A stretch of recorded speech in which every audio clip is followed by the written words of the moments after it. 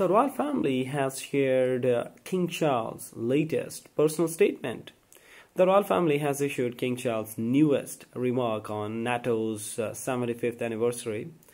In a personal greeting to NATO Secretary General, King Charles described the treaty organization as an antidote to years of war in Europe and cornerstone of our security and the values we hold dear.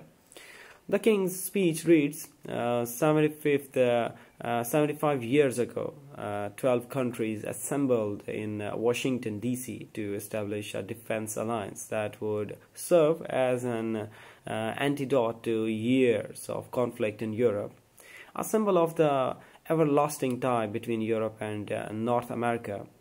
The United Kingdom's signature on the Washington Treaty marks our fundamental commitment to the North Atlantic Treaty Organization, NATO, as the cornerstone of our security and the values we hold dear.